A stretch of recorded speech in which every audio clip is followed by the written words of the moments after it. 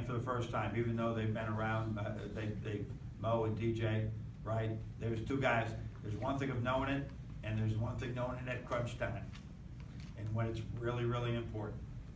And so that's been an up and down thing. And like I said, we make a couple of shots, they miss a couple of shots. We're not even having these conversations, but it would be foolish not to say that both offensively and defensively there's issues that we got to improve in.